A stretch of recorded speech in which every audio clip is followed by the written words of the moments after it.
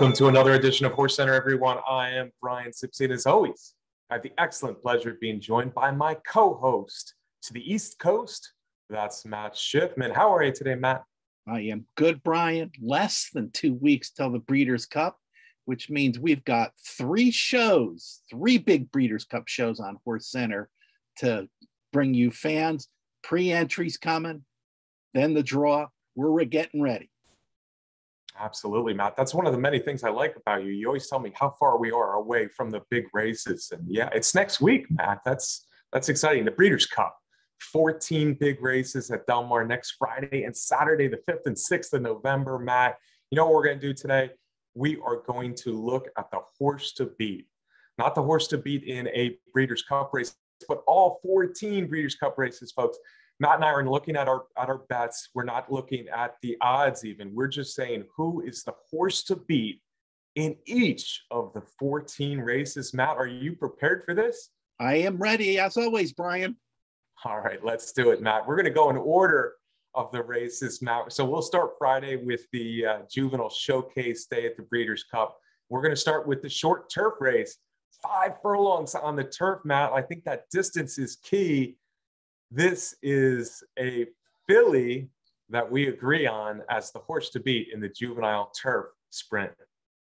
Yeah, that's for sure. One very, very fast filly. We talked about Averly Jane a couple shows ago, 2 or 3 shows ago, trying to figure out where she was going to show up. Could she possibly going to go on the dirt? Because she had some very fast dirt races in her early races, but then most recently on the turf at Keeneland, another big victory by Averly Jane. Fast fractions, 21, 44, 56, going 5.5 furlongs. So I expect Averly Jane in the Juvenile Turf Sprint, and she's going to be tough to beat.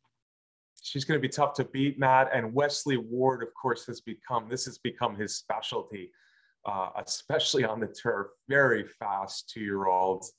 He keeps them around a little bit too, as we'll talk about a little bit later in the show. But Averly Jane has just been fantastic. One of the things I like about her, Matt, her first 3 races, the reason we were talking about where is she going to go, her first 3 races were all on dirt.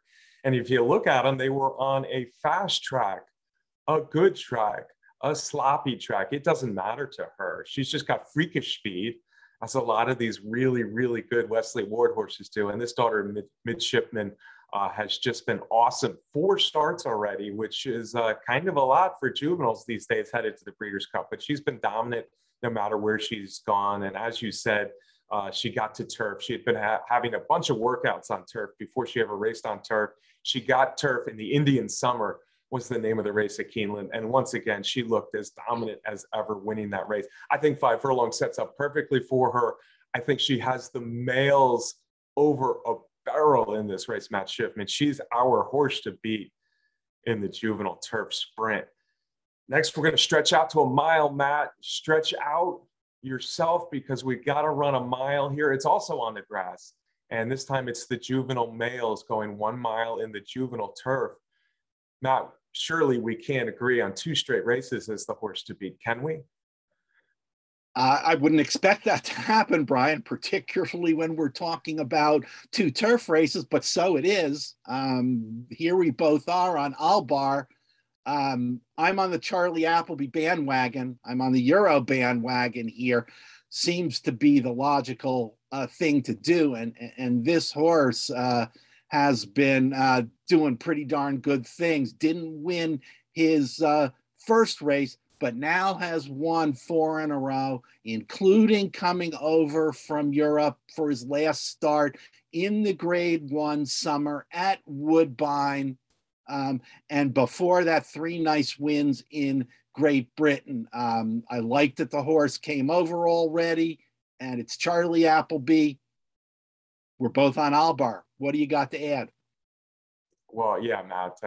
Charlie Appleby, I think for me, when I was deciding the horse to beat in this race, I was looking at Godolphin, Dubawi, and Charlie Appleby. I think he actually has probably the 2 horses to beat. They're both sons of Dubawi. They're both Godolphin homebreds. But I went with you. I went with Albar as the horse to beat. That one race in North America, I think, is part of the reason that I like him a little bit better than his stablemate Modern Games, who also looks very good. But Albar was very good in England.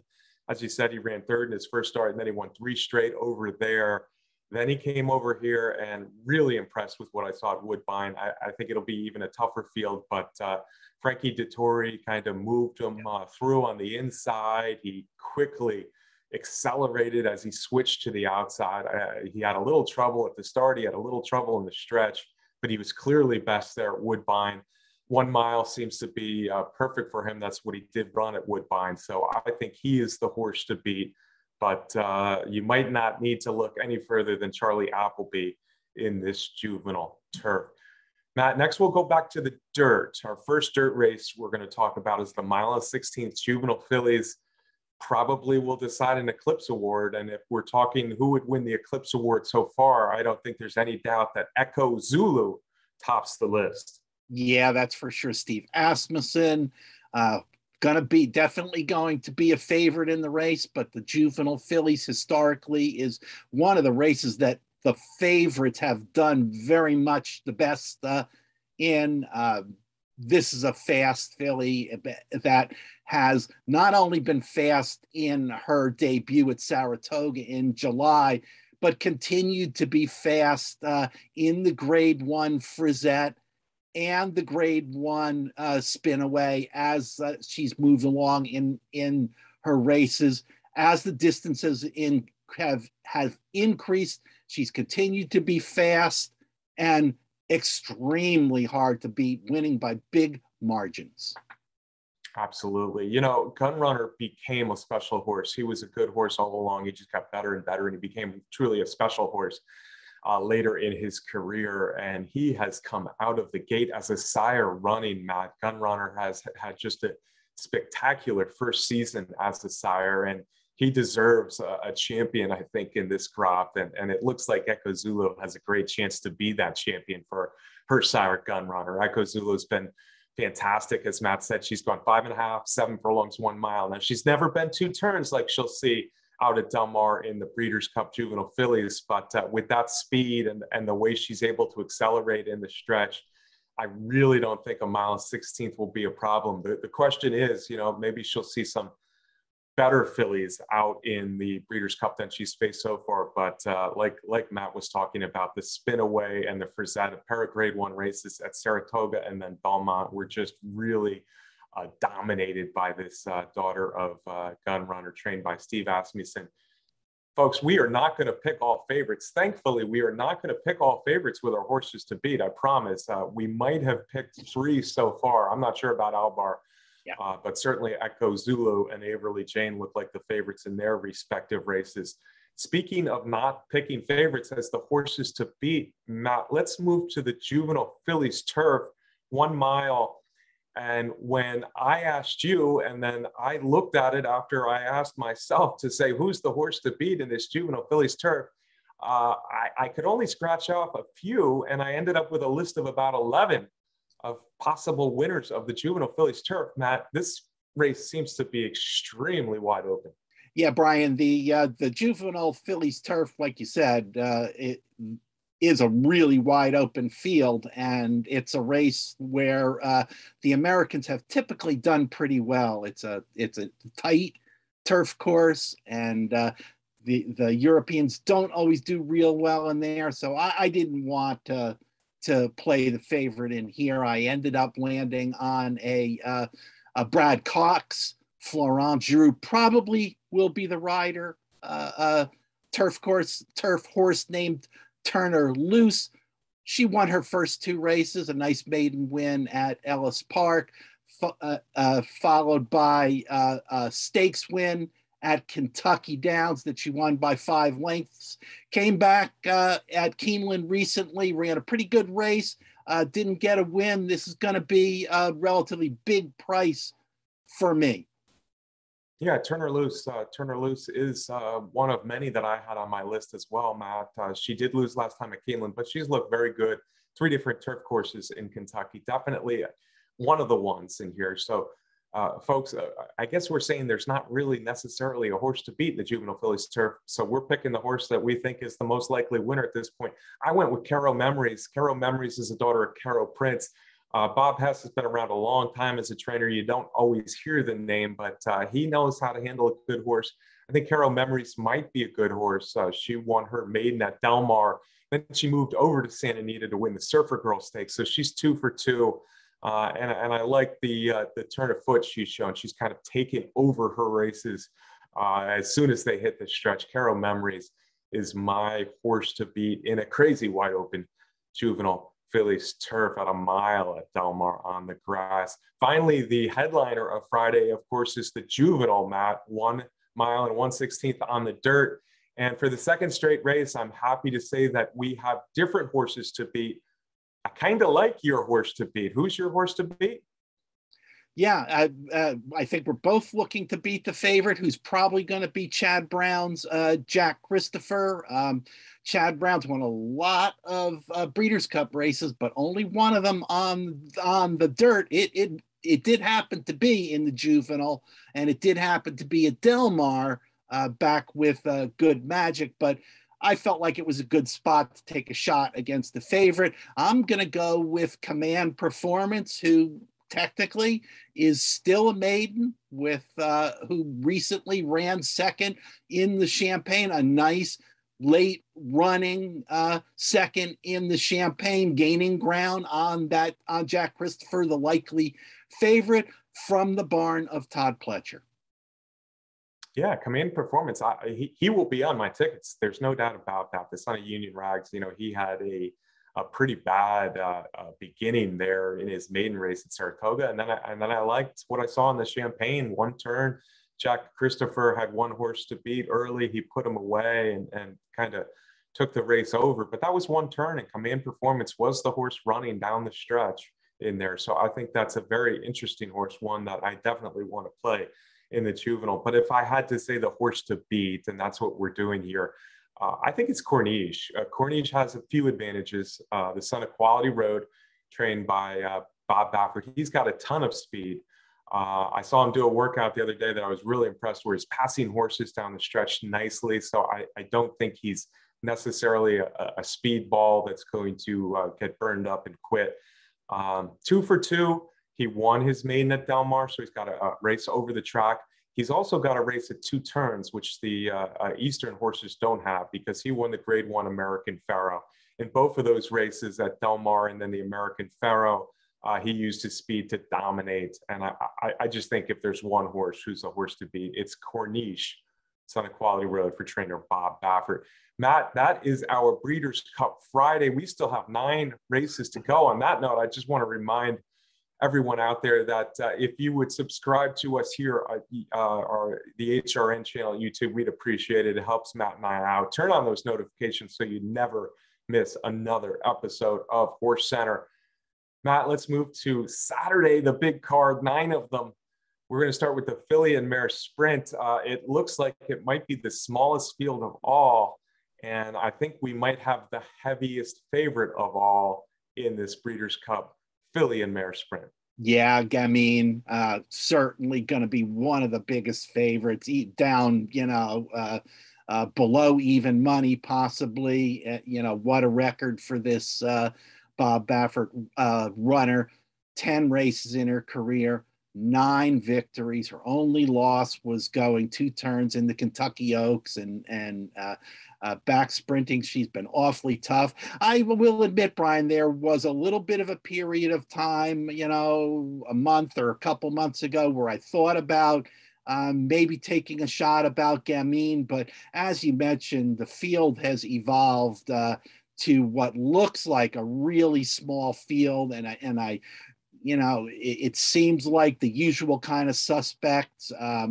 Maybe only one horse with a shot to beat Gamine, but out in California, small field, she's going to be really tough. She's the horse to beat. There's no doubt about it. You mentioned her record, 9 of 10. She's never been beaten around 1 turns.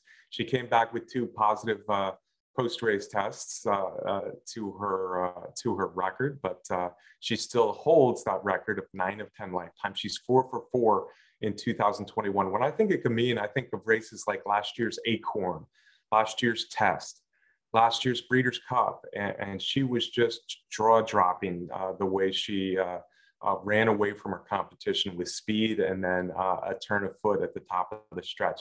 I don't think I've quite seen that yet this year, honestly. I know she's been really good this year, but I don't know if she's been as explosive as she was last year. I'm going to take a shot to beat her in here, and I think there is 1 or 2 horses that could beat her in the filly and mare sprint. But if we're talking about the horse to beat, yeah, obviously it's Gamine. All right, we're going to go to the turf sprint next, Matt. And here is one where we do not have a unanimous horse to beat. I love those kind of races. Mine is different than yours. I'm picking a former Breeders' Cup winner. You're going with someone else. Yeah, Brian. I think you're going to talk about Golden Pal, the likely favorite, and hey, he's a terrific horse, Brian. But I felt like this is a race where I wanted to take a shot against the favorite, and I'm going to take the shot with Lieutenant Dan, doing my best Forrest Gump impersonation there, who is the winner of 3 in a row in the best form of his career, a West Coaster with victories at Del Mar already, most recently a win in the Eddie D, a grade 2 at Santa Anita, a win and a grade through the Green Flash at Del Mar, also an allowance win at Del Mar to start off the winning streak. Yeah, it's going to be hard to beat Golden Pal, but I don't know. I think it's worth a shot. Yeah, and again, we're just talking about the horses to beat. And thank you for the Forrest Gump impression, Matt. That was pretty much spot on. Lieutenant Dan, hey, he's 3 for 3. He's a Californian, as Matt says. He's been winning out in California. I don't know if the competition's quite nearly as tough as he'll see in the turf sprint. Hey, I think Wesley Ward could win 2 turf sprints at the Breeders' Cup with 2 females beating the boys, because I think his returning Kamari is just a really, really nice mare who probably would be second on my list of horses to beat. But you gave away who I think is the horse to beat. I think it's Golden Pal. I think he's been the best turf sprinter I've seen in a few years here in America. I don't know that anybody coming from Europe is going to beat Golden Pal. And I think he's faster. He's quicker than anything that we have going on the grass here in America. 5 furlongs right up his alley. I have to say Golden Pal is the horse to beat in the turf sprint. The Dirt Mile, Matt, another race where we have 2 different horses as our horse to beat. I want to hear who yours is first, because I'm interested to know who you think is going to beat Silver State in the Dirt Mile. Hey, we've got Life is Good in here, and this is going to be a test for Life is Good to find out just how good he is. You know, remembering back to March with those 3 wins as early in this 3-year-old season, he was probably the best 3-year-old running. He was probably going to go on to be the favorite in the Kentucky Derby. Came back and ran against Jackie's Warrior in his first race back in several months. What a tough task for any horse. And then a nice solid prep race selected by new trainer Todd Plesher to win the Kelso. Yes, is this the toughest field that he's probably going to have faced in his career? Absolutely. But I think Life is Good is the horse to beat. You're going to have to show me Life is Good. You're going to have to show me again how good you are, because I think this is a tough spot. I'm not joking around and saying Ginobili is becoming a really serious horse, and he's got a lot of speed. I think there's speed in here for Life is Good. I saw Jackie's Warrior get the better of him down the stretch at Saratoga 2 races back. Yeah, Life is Good. That was his first race back and all. But I think he's going to get tested in here again. And I just honestly don't think he's the horse to beat. So as a heavy favorite, I love that. And my horse is Silver State. I think Silver State loves a mile. Listen, he won 6 races in a row, a bunch of stakes, including the Oaklawn Handicap. But most importantly, he won the Met Mile, and that is the other biggest dirt mile race in America. Yeah, I like the way he won it. I like the way he's coming into the race. Yeah, I know that funky last 100 yards at Parks looks a little weird, but that's just going to get better odds. I think Silver State has enough tactical speed to be in touch, and then I think his late run will be irresistible. I think he's the horse to beat, and I'm happy to say it with decent odds in the dirt mile. We're going to go to the Filly and Mare Turf, Matt. Next, who is your horse to beat in this 1 3/8 turf race for the girls at Del Mar? As we stretch out now, Brian, and we are talking about turf races now that are longer distances, the big purse money turf races also. I think the Europeans have an edge in all the races. I'm going to try and beat the favorite in this race.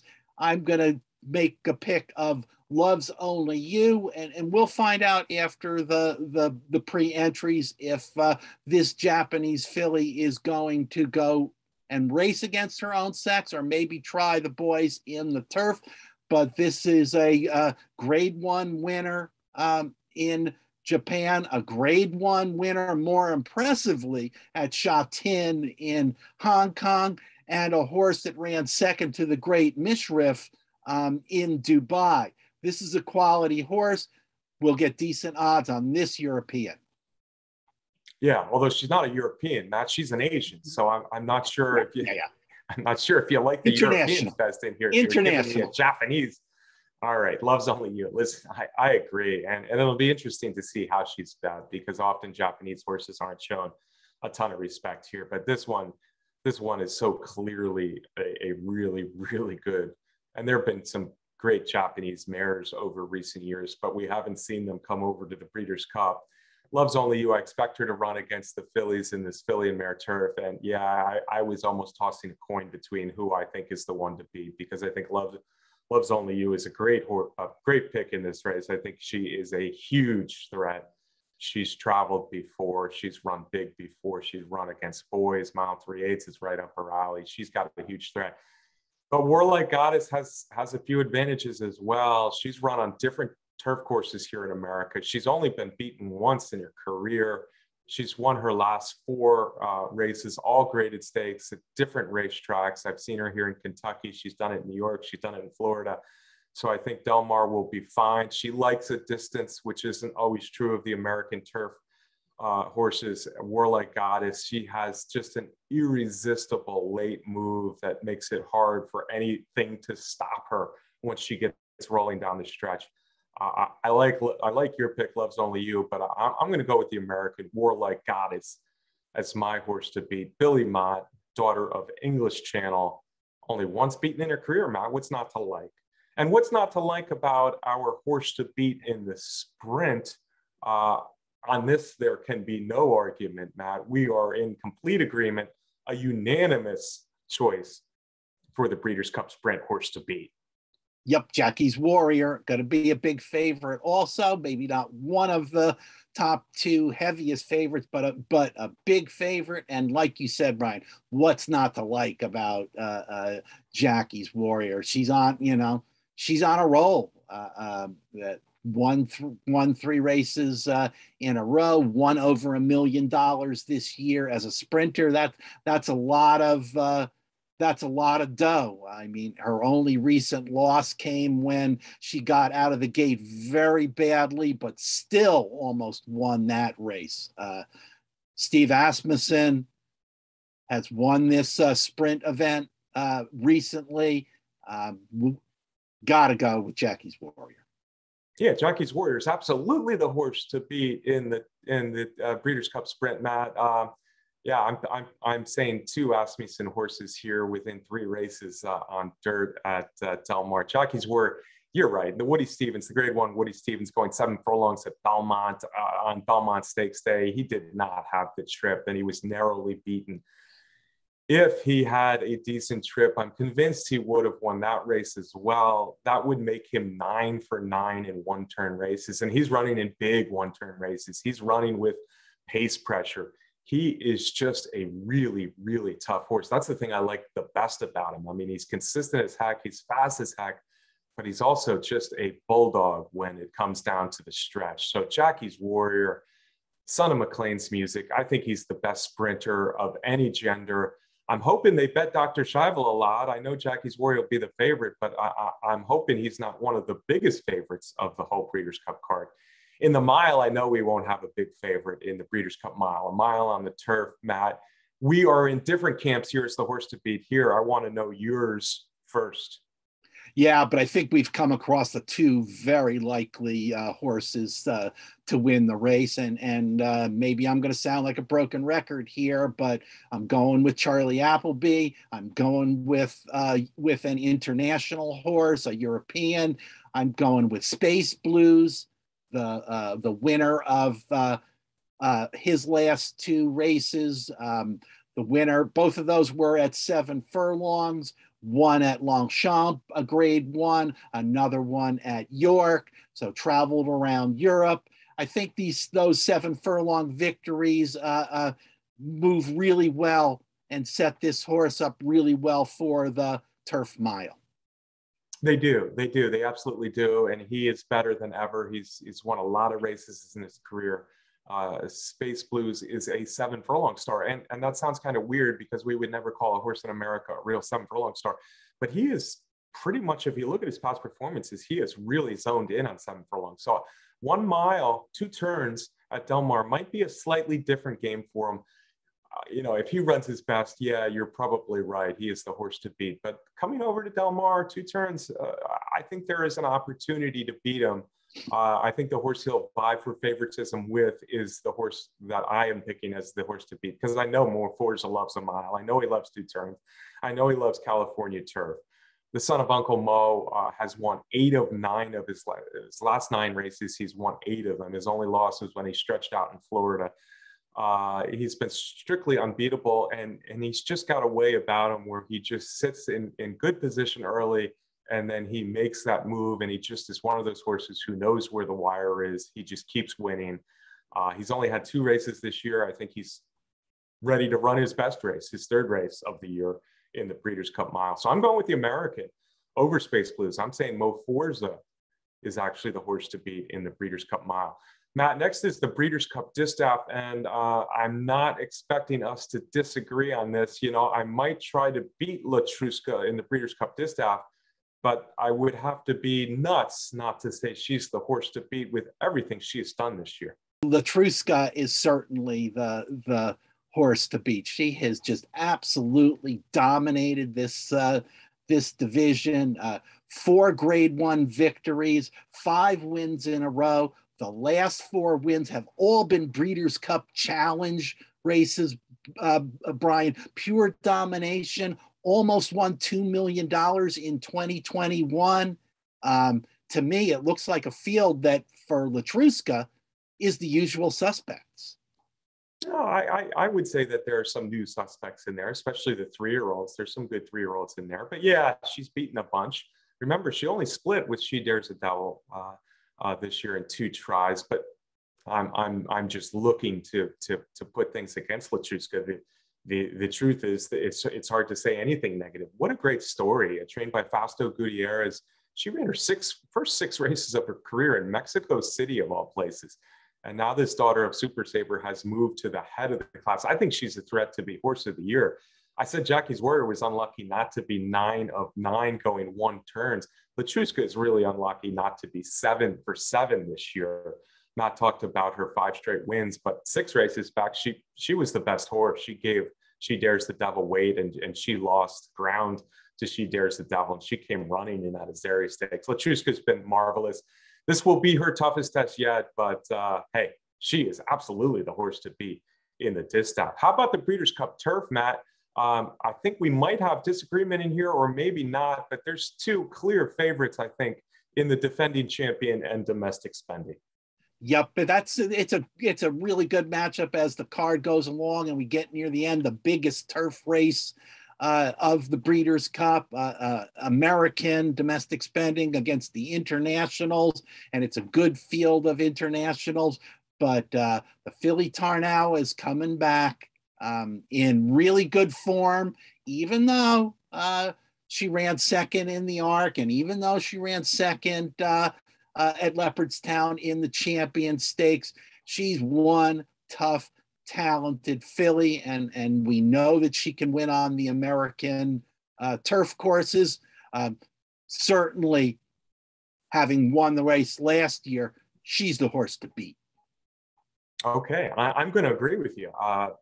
Listen, I've been seeing His Highness Aga Khan have great turf horses my entire life, basically. And this one, trained by Dermot Weld, it certainly fits the bill. She's been wonderful all along. She got good last summer over there in France, and she proved it.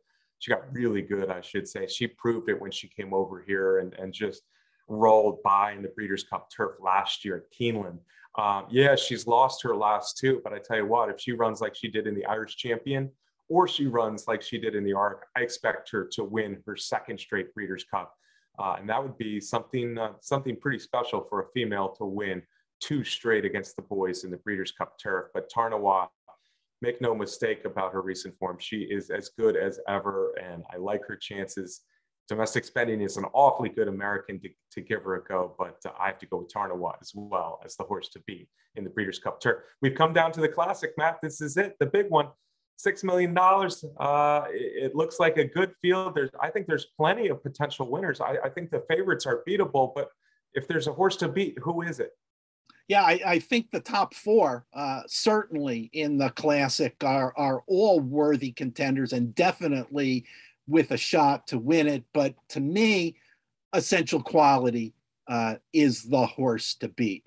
The distance, his record this year is just so impressive. Yeah, impressive in that this is a horse that knows how to win. This is a horse that knows how to get himself in the right kind of position, getting a good trip, and always finding enough to get up to win by a half length, 3/4 of a length or so. Not going to win by 4 or 5 flashy lengths. I think Brad Cox and Essential Quality give him the horse to beat.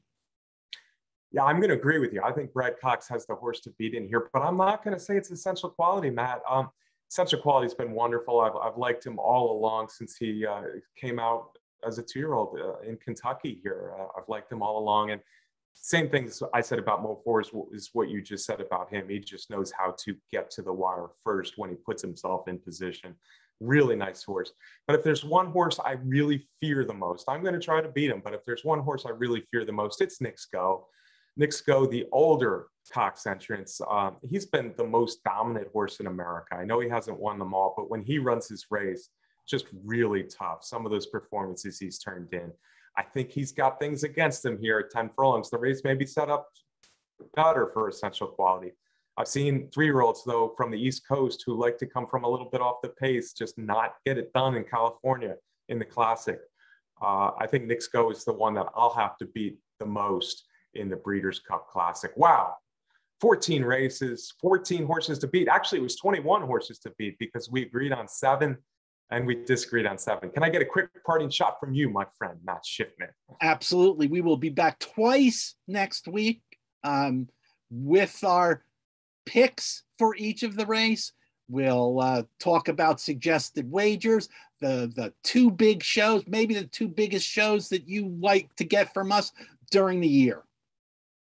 Absolutely. Thanks to our producer, Ben Wilkie. Thanks to all you for watching every week. We sure do appreciate it. And thanks to our sponsor, Derby Wars. We'll be back next week right here on HorseCenter.